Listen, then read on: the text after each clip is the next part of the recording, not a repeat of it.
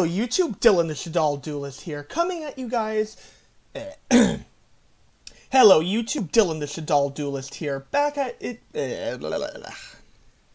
Hello YouTube, Dylan the Shadal Duelist here, back with 3 brand new duel replays for you guys to enjoy today, covering a deck that I've actually sort of fallen in love with while testing out and getting these duels for you guys, and that is Plunder Patrol.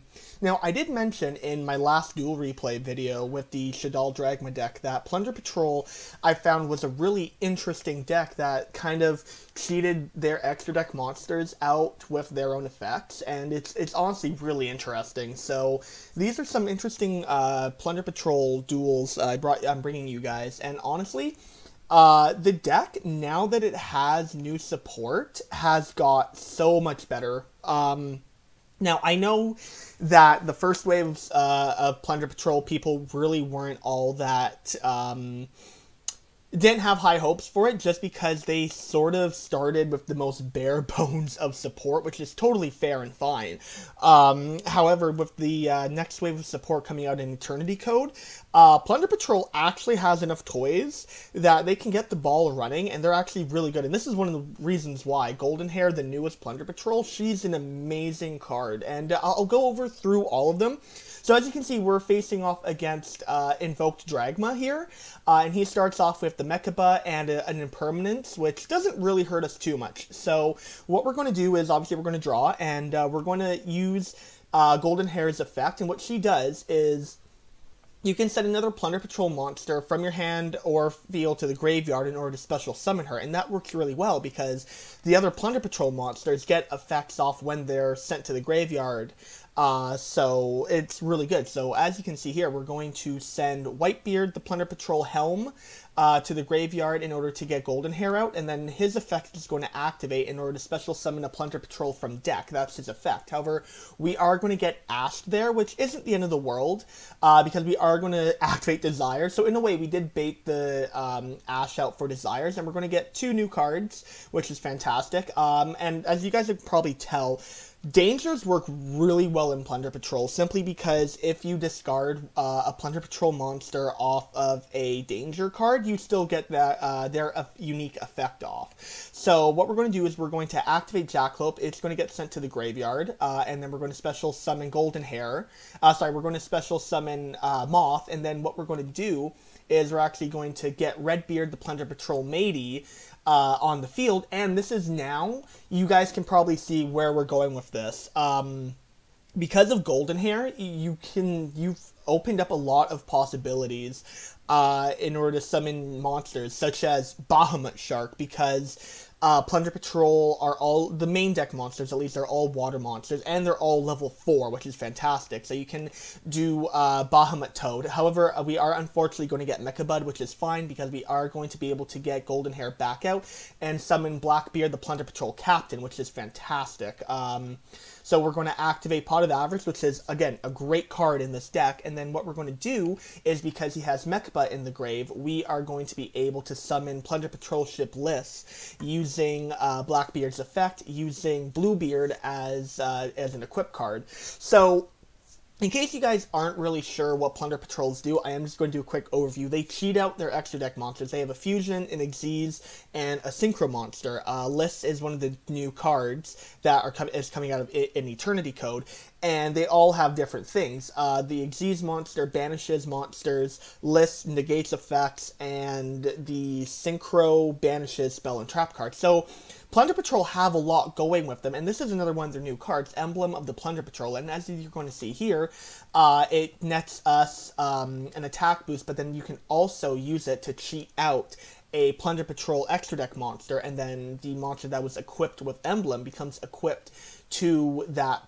Plunder Patrol ship. So what we're going to do is we're going to attack, and despite all the negations and disruptions, we've ended on a pretty good board. We have some disruption. We can always summon another monster with Blackbeard, so we are going to, and again, this is how we're going to get around the infinite impermanence here. We're going to negate the Alistair. He is going to attempt to negate Liss with impermanence, but I am going to activate Blackbeard, which will summon the Plunder patrol ship Moark, and then attach Liss as a equip card, dodging the impermanence, as you guys will be able to see here. So that's what's really great about Plunder Patrol, especially with Blackbeard, and especially now in Master Rule 5.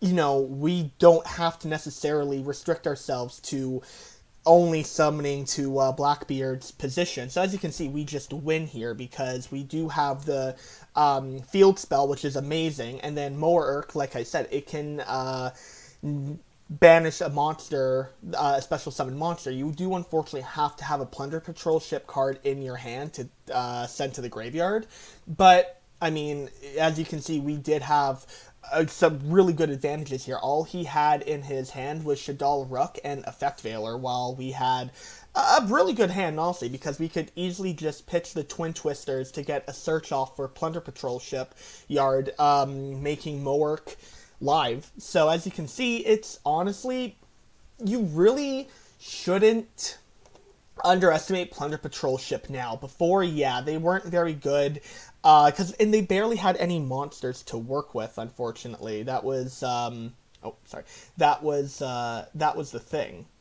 So we are facing off Necros here, in our second game. We are going to Desires, get the Plunder Patrol ship field spell. We're going to send Jackalope to search for a card, and then we're going to get Mothman up. And as you can see here, now we're going for the Bahamut Toad play, again, which is going to get impermanence.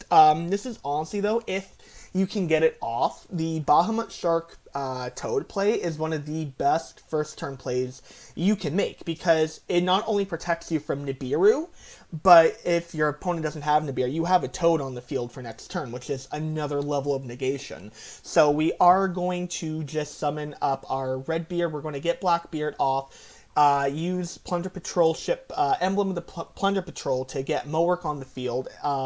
We fortunately don't have, once again, Moark's not live, but Blackbeard fixes that by attaching itself as material, attaching itself as an equip card to Liss, which we can get on the field because he has Senju of the Thousand Hands. So there, now we have some monster negation, and Moark is live because we have another emblem in our hand now, because when you activate Blackbeard's effect, he nets you a draw. So we are going to, he is going to activate Necros Mirror and get Brionic on the field. He is going to attempt to use the effect of Cyber Angel Benten, which we are going to negate.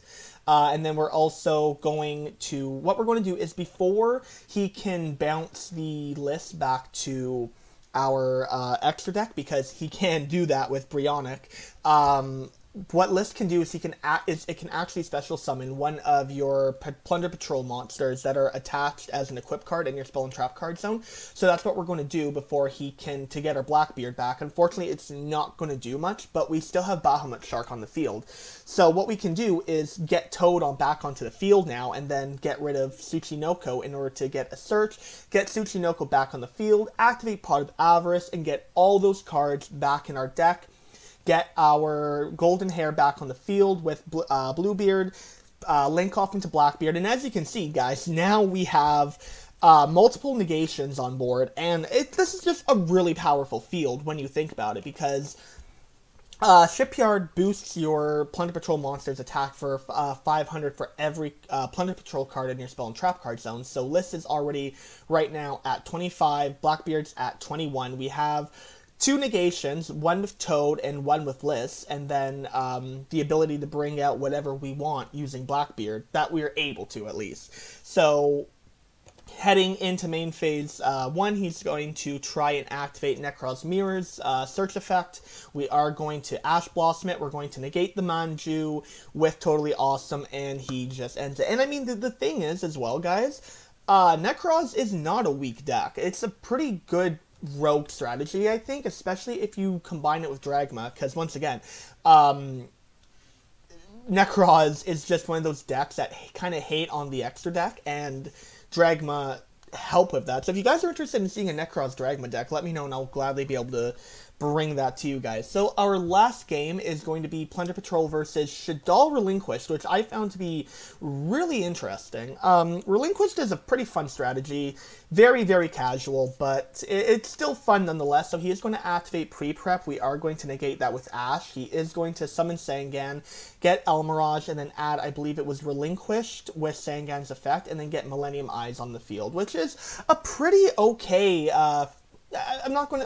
it's having Millennium Eyes on the field is okay, because it can obviously negate a monster effect and then attach it as material. So what we're going to do is we're going to activate Twin Twisters, get rid of the Super Poly, and try and bait out, did I not activate, or I did activate not Mothman, so he didn't negate Mothman, so we are going to get Patrol Ship and have our Golden Hair. He is going to negate our Whitebeard, though, which is fine because we do have Golden Hair. Now, if you saw what I did, Plunder Patrol shipping is their fusion spell.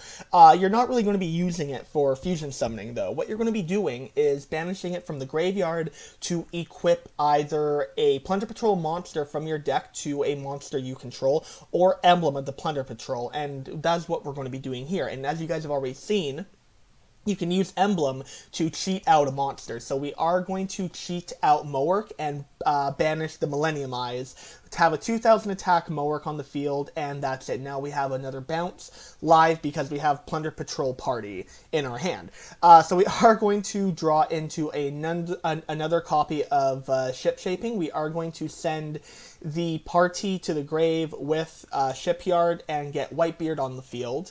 And what we're going to do is attach Bluebeard to Whitebeard with Ship Shipping. It's honestly a great card. So as you can see here comes the Shaddoll portion. He had Squamata in the grave. He was able to get rid of my Moark, which is fine. I do go into Blackbeard and get Redbeard on the field with Plunder Patrol Party equipped. Now, what this card does, this is another one of the new cards, if you control a Plunder Patrol monster, you draw cards equal to the number of equipped cards you control +1, then shuffle. It's sort of like a Phantasme for the deck, where you draw cards +1 to a number, and in Phantasme's case, it is equal to the level of a Link monster summon +1. This is to the number of equipped cards you have +1, and then you shuffle back the same number of cards as either the Link rating for Phantasme, obviously, or the number of equipped cards you control. So it's an interesting card. What its better application is, though, is if you summon a Plunder Patrol monster from the extra deck, I believe. Yeah, from the extra deck, you can attach this card from your graveyard as an equipped card that gives it a 500 attack boost. So what we're going to do here is we're going to cheat out another Moark with Blackbeard and then get Redbeard as material. We're going to banish the Verte Anaconda before it can do any damage, get our Golden Hair on the field, and there's really not much he can do at this point. So we're going to activate Pot of Avarice. This card is nuts in the deck, not even going to lie. And then we're going to activate Danger Jackalope. And as you can see, now we're again with the Bahamut Shark things. And yeah, he just saw... I'm pretty sure I had game, 22, 26, 31, yeah, I had game here. So as you can see, Plunder Patrol is actually, I'm not going to say it's even I mean, it could be a rogue strategy, I don't know. This is probably not the best Plunder Patrol build to go with, but I honestly do believe, depending on any future support the archetype might get, Plunder Patrol has a lot of promise. Already in one wave of support, so many of the initial problems of the deck has been solved. So onto the deck itself, we're running 3 Whitebeard, the Plunder Patrol Helm. Him and Redbeard share the effect where during your opponent's turn you can special summon a Plunder Patrol monster from your extra deck with the same attribute as a monster your opponent controls or is in their grave, and then equip them to that monster as an equip card. Whitebeard's unique effect is, as I mentioned, if he's sent from the hand or field to the graveyard, you can special summon a Plunder Patrol monster from the deck. He's one of the best ones. You definitely want to be running 3 of him. Next is Bluebeard, the Plunder Patrol Shipwright, and he's one of the new cards. He special summons himself from the hand if you already control a Plunder Patrol monster. And then if he's sent from the hand or monster zone to the graveyard, you can discard a card to draw a card. So he's basically a reverse Dark World Dealings. Dark World Dealings, you draw a card first, then you discard a card. And that's because this is a cost.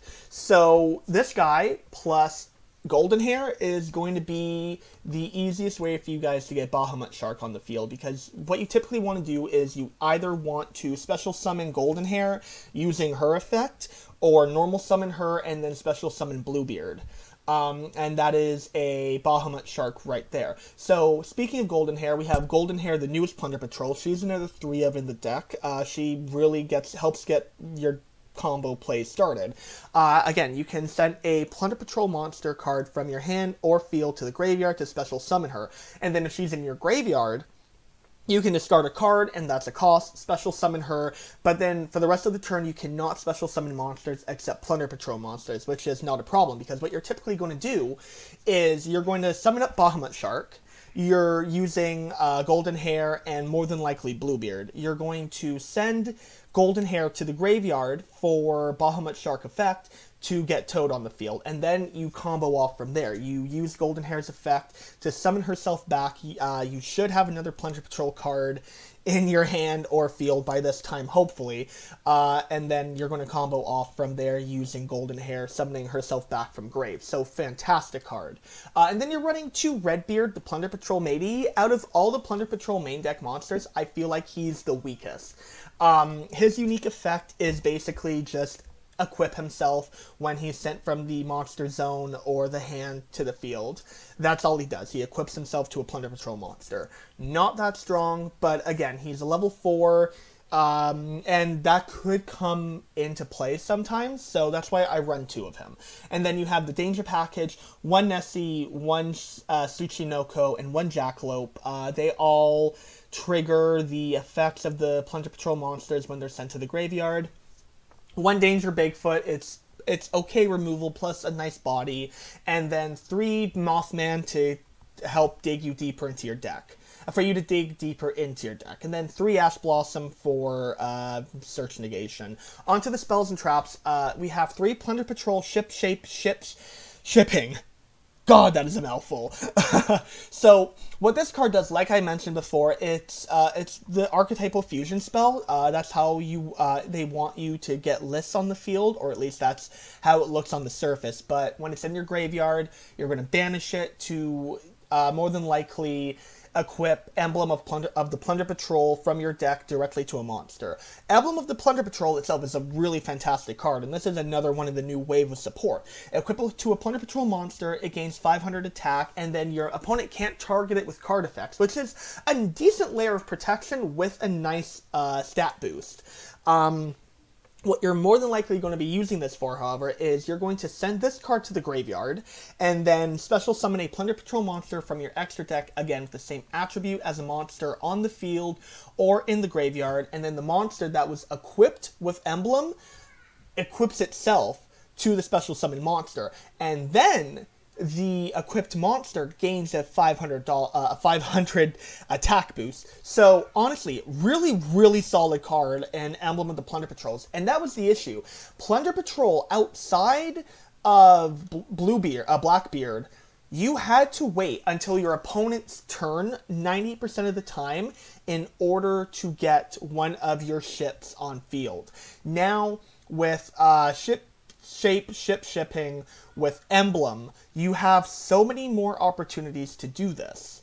So obviously now we have the field spell, Plunder Patrol Shipyard, which came out in the initial release of the archetype. You guys know what it does. Discard a card, add a Plunder Patrol from your deck to your hand, and then if it's in your graveyard, you can target a Plunder Patrol card and your spell and trap card. You set this card and return the target to the hand, plus also all your Plunder Patrol monsters get 500 attack for each Plunder Patrol card in the spell and trap card zone. Pretty basic.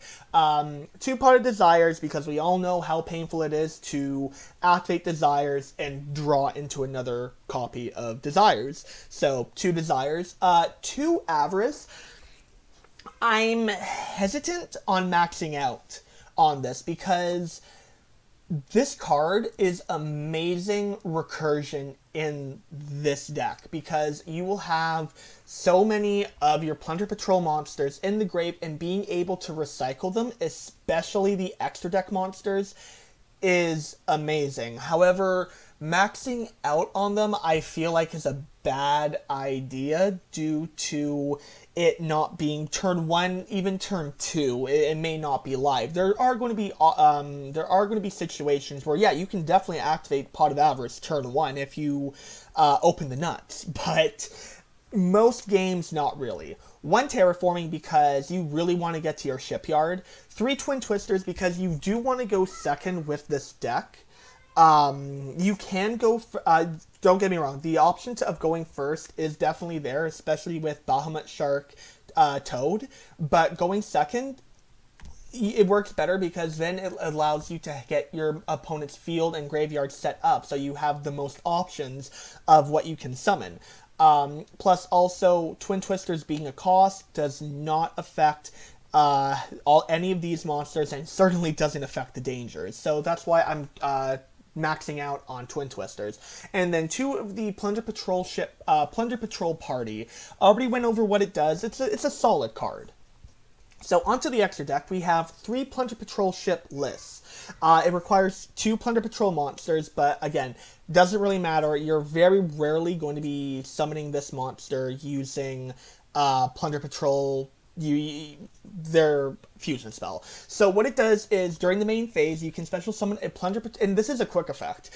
You can special summon a Plunder Patrol monster from your hand or face-up spell and field trap zone to your side of the field. And then if your opponent activates a monster effect, you can discard 1 Plunder Patrol card and negate the activation and destroy it. And then, if List was equipped with a Plunder Patrol card, you can add a Plunder Patrol card from your deck to your hand. I really like List. I really think it's one of the better options. I mean, don't get me wrong. Mowork and, to a lesser extent, depending on the matchup, Bran are really good as well. But in order for Mowork and Bran to be quick effects, they need to be equipped with a Plunder Patrol monster. List doesn't need that. No matter if it's equipped or not, its negation effect is a quick effect, which is fantastic. And then it gets rewarded. There's an additional incentive for having a Plunder Patrol monster equipped to it.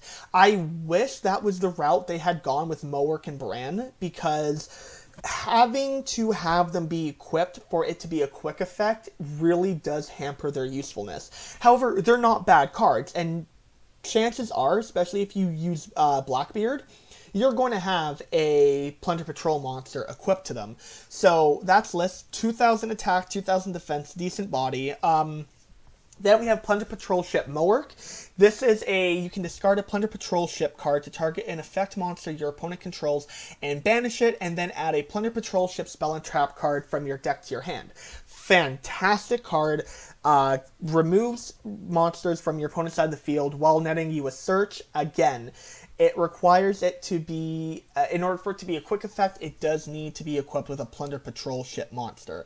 That's unfortunate, but whatever. And then if you happen to Xyz summon this card normally, you can detach an Xyz material from it and to protect a Plunder Patrol card that would be destroyed by battle or card effect. So again, a pretty decent extra for summoning this normally, let's say. Onto our just generic Xyz. The only generic Xyz monster we're going to be running is Bahamut Shark. Again, because Bahamut Toad is fantastic in this deck. Protects you from Nibiru, which this deck can really be hurt from. And then also just general good disruption for your opponent's turn. 2 Plunder Patrol ship Bran. This is a Synchro monster. All Fiend monsters you control gain 500 attack, which is really nice. And then you can discard a Plunder Patrol ship card and target 1 spell and trap card your opponent controls, banish it, then add a Plunder Patrol ship monster from deck to hand. Again, only a quick effect if it has a Plunder Patrol monster equipped. It's great spot removal. Bran is definitely a card you want when you're facing extra deck heavy decks. I'm sorry, back row heavy decks. And the fact that it banishes really helps as well against cards like, let's say, Lost Wind, or cards that can recur themselves. So Bran is a decent card. Again, it's really matchup specific. Running 2 because its boosting effect is just generally nice, and then also being able to search a Plunder Patrol monster, again, is nice. And then onto the Link monsters, we're running 3 Blackbeard, the Plunder Patrol Captain. He is the captain for a reason. He requires 2 monsters, including at least 1 Plunder Patrol monster, so that's, again, why having the Dangers help, because he doesn't require 2 Plunder Patrol monsters. So a quick effect is he can target an effect monster you control, special summon a Plunder Patrol monster from the extra deck with the same attribute as a monster your opponent controls or is in their graveyard, and then equip that targeted monster to the card and then draw a card. So he can target himself, or let's say you have Golden Hair, you have Bluebeard, you have Whitebeard, you have any of these, even one of your danger monsters. You really do want one of these guys though, so if you summon Mowerk or you summon Bran, or even less, at least with Mowerk and Bran, their quick effects are live. So you definitely want to be maxing out on Blackbeard, in my opinion at least. I am testing out Tao-Tai Dragon, which is, I think, a new TCG exclusive that's coming out in Eternity Code. It seems like an interesting card to run. It's a Link 3 that gains effects based on the card types used for its Link Summon. Fusion, your opponent can't activate monster effects during the battle phase, so kind of like an Ancient Gear effect there. Synchro, your opponent cannot activate spell and trap cards during your main phase. Not as good. I would have preferred it if it was monster effects, because then they couldn't Ash Blossom you, but then again, I guess that could be broken. And then Xyz. Your opponent cannot activate the effects of cards in the graveyard during your main phase or battle phase. So my reasoning for this is you're running all 3 cards in this deck. You're running Fusion, Synchro, and Xyz. So I felt like having Tao-Tai Dragon as an option would be cute. I've yet to find a reason to summon it though, so I digress. And then finally, Unchained Abomination. I thought throwing it in here probably would be better to have something like Boral Sword in here, but Unchained Abomination is cute as it can destroy cards. You can destroy one of your own Plunder Patrol monsters to get an effect off, and then get to pop a card your opponent controls. It's a tech. Again, though, no reason to summon it, I have found.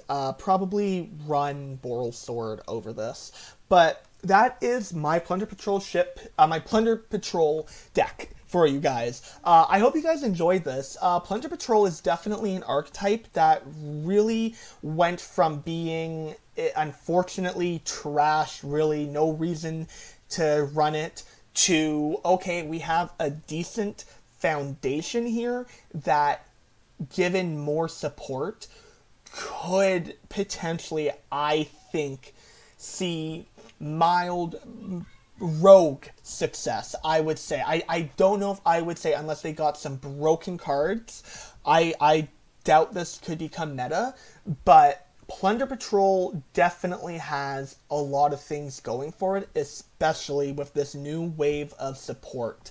Opening up things, like I said, like Bahamut's Toad, and also they thrive in the new Master Rule as well. So it's definitely something to look at, definitely something to play around with. But you guys let me know what you think of Plunder Patrol.